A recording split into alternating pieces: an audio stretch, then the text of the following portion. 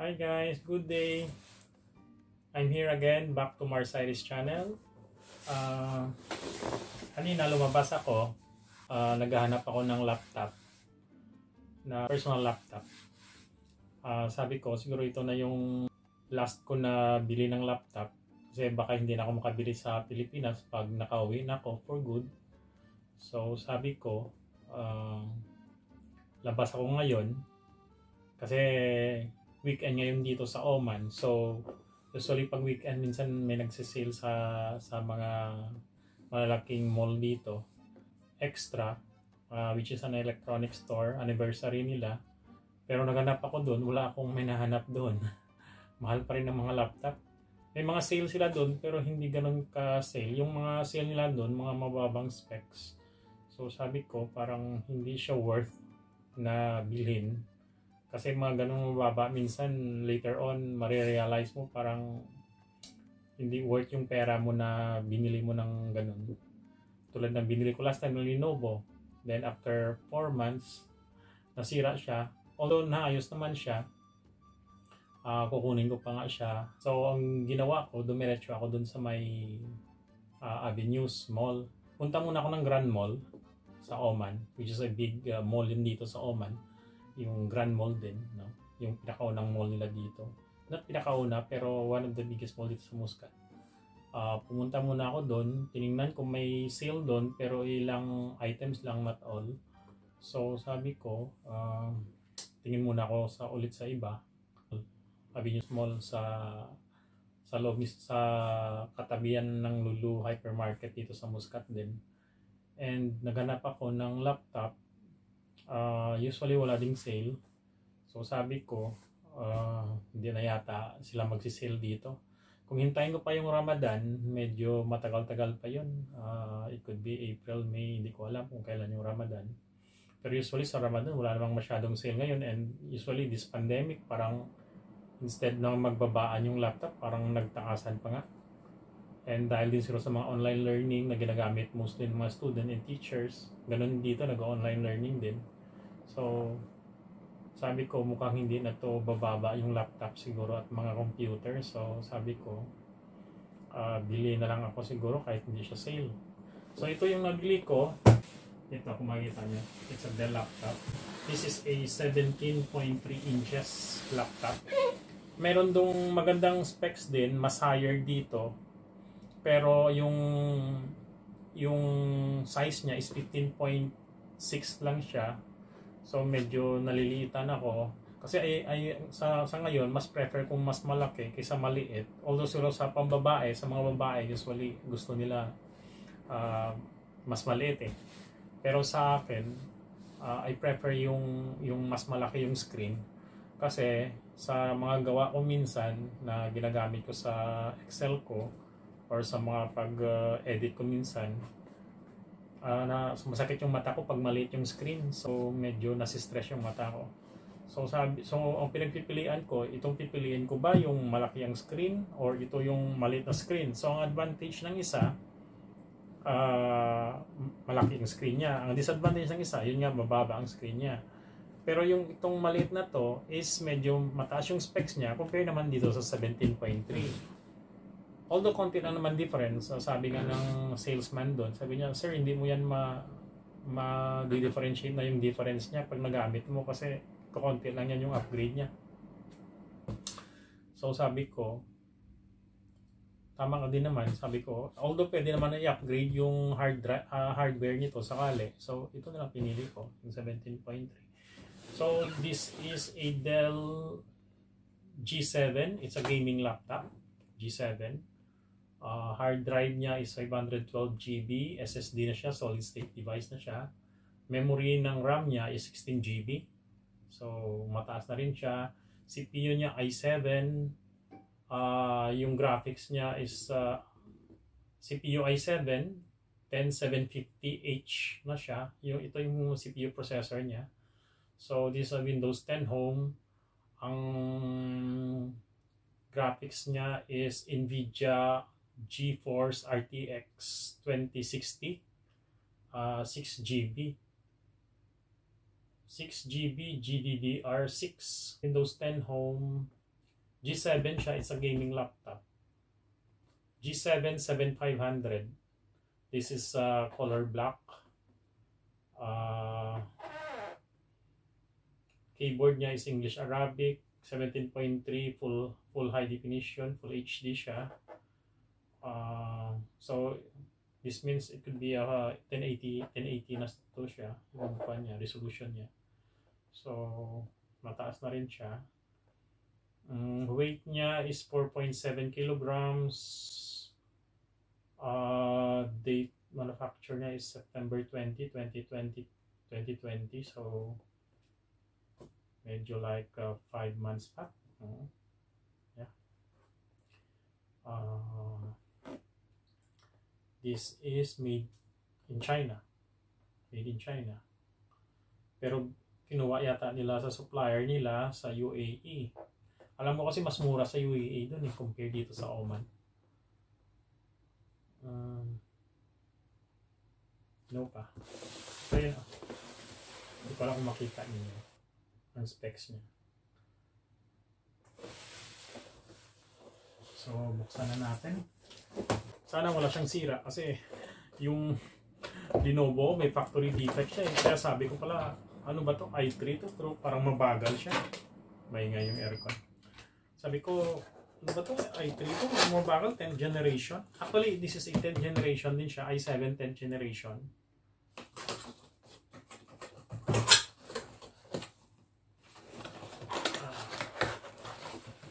$4.7 kilos. Kasi ako mas prefer ko yung mas malaki compare sa maliit. Meron ng 15.6 inches pero sabi ko para siya 15.6 inches. Sabi ko naliliitan ako. Ang ginawa ko nga sa salesman, pinabuhat ko pa talaga siya. Sabi ko, pwede mong itabi sa 15.6, tingnan ko ang difference ng screen nila. Sabi niya sa akin, sige sir, kaya yung pa namin, pinatabi namin, malaki yung difference eh. Parang ganito kalaki.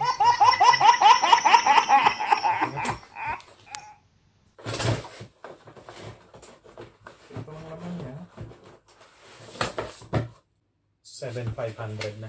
Medyo latest na to na version. 10th generation na rin. So medyo hindi na rin doon pauli sa mga specs. And kung tatanungin niyo ako ng presyo, sabi ko nga, parang ito na yung kwan ko. Parang ito na yung retirement laptop ko. Kung mag-forget na ako. Wala. We'll see. Ito may dala siyang charger. Battery. Battery charger.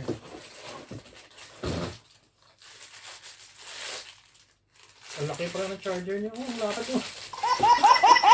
Gusto ko makita ng charger na ganito kalakad. Mamaya, buksan natin. Wala na. Wala na naman.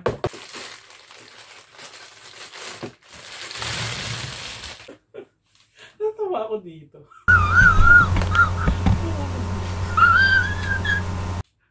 Meron palang battery charger na ganito kalapad. First time ko nakita ito. Natawa ako dito. Lapad oh. Compare mo sa charger ng Lenovo. Compare mo sa charger ng Lenovo. Charger ng Lenovo, ito lang kaliit oh. Yung desktop na 22 inches. Hindi bago ako dito. So, may isang charger, mabigat yung charger niya pala. Ilang kilo kaya to? Oh. Ano? For total ng kilos is 4.7 kilos. Medyo makapal din ha, mabigat din. Or yung box, hindi ko alam.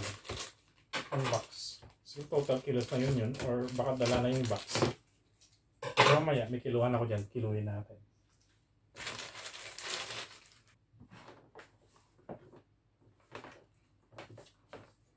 Parang iPad yung parang iPad na 8 inches yung battery charger niya. Laki.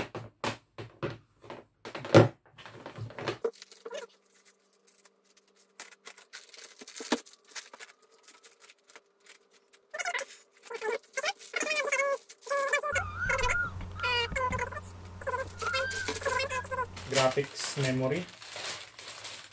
Iba pa yung RAM memory po sa graphics memory. And saka kuan siya, yung graphics niya is 2060 RTX 2060. Ang alam ko may RTX 2070, yan yung pinaka-latest. May RTX 2070 Super pa tinatawag. Lately yata sa mga desktop nakikita ko, sa mga computer desktop, 2080 nga yung iba. This is Intel Celeron. Intel Celeron siya. So it's Intel. Hindi ko lang makikita siya. Dell G7. Yan. Dell G7 i7. Okay. RTX GeForce. RTX GeForce. Intel Core i7 10th generation. Malaki siya. 17 inches.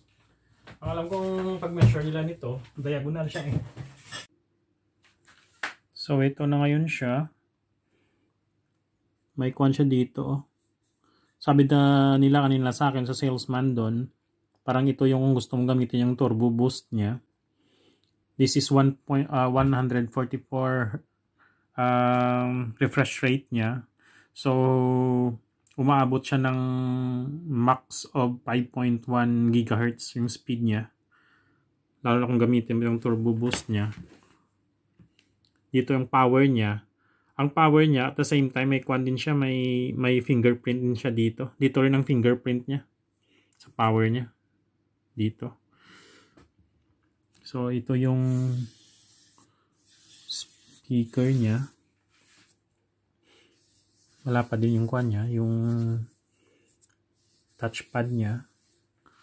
Dito sa harap, wala kang makikita. Wala kang makikita. Screen niya 17 point. Usually ang alam ko kwan to eh. Measure natin. Pa-diagonal yung pag-measure nila eh. Pa-diagonal yung pag-measure nila eh. Baka sira ko yung kwan niya. Alam ko pa-diagonal yan eh. Measure nila. Screen niya. So 17 siya. 17 point. Tama. 17.3. Kasi 17.5 dito eh. So nasa 17.3 nga siya. Nasa 17.3 siya. Kasi kung itong measure mo, 15 siya. Pero ang alam ko kasi, pag measure nila niyan, diagonal sa measurement ng laptop ko. So kung makikita natin dito, close natin muna. Meron siyang SD card slot. Meron siya ditong USB. Ay, SD card slot siya. May USB port siya na 3.2. Generation 1. Sa likod naman, makikita natin dito, may Ethernet port. May USB slot niya siya dito. 3.2 generation 1 din siya. Same lang doon sa gilid. May HDMI port siya. And then may USB 3.2 generation. Ito, USB 3.2 generation 2. Type C siya. Type C. Power delivery and display port. This is power delivery and display port. And dito, itong sa gilid, parang type C port siya, Thunderbolt 3. Tawag nila Thunderbolt 3, USB type C. Sabi sa akin kanina doon, itong sa likod daw, kung halimbawa gusto mong lagyan ng another expand mo yung graphics niya, pwede kang bumili ng external graphics. At saka pwede mo ikabit daw dito sa Thunderbolt niya dito. And this is also, I think, used for charging, yung Thunderbolt. Kung may mga gadgets kayo na Type-C na gusto nyo i-charge, pwede yata din dyan. So, yan yung niya, yung likod niya.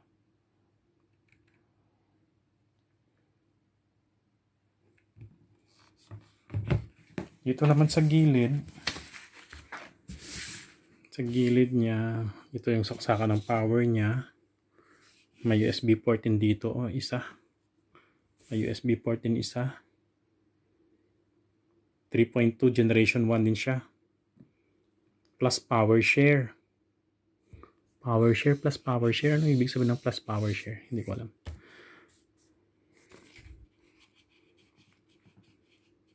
Saka para ito sa headphone. So ito lang siya.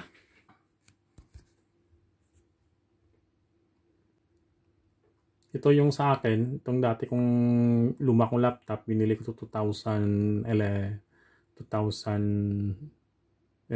ata. 2011. Pero hanggang ngayon buhay pa siya. Binili ko pa yung dati ito sa Kuwait. Pero medyo may guhit na yan dito. Kaya medyo pasira na rin yan. Kaya sabi ko, bili na lang ako ng bago. So, kung tingnan yung difference nila, malaki, di ba?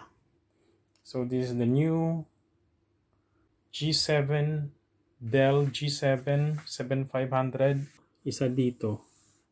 Isa din dito. Made of it's made of ito parang plastic. Pero ito metal na siya. Metal block. Hindi siya ganun ka-shiny. Pero metal block na siya. Saka nagwi-wiggle siya. Siguro dahil ito lang naman ang nag-hold. Pero okay din naman siya.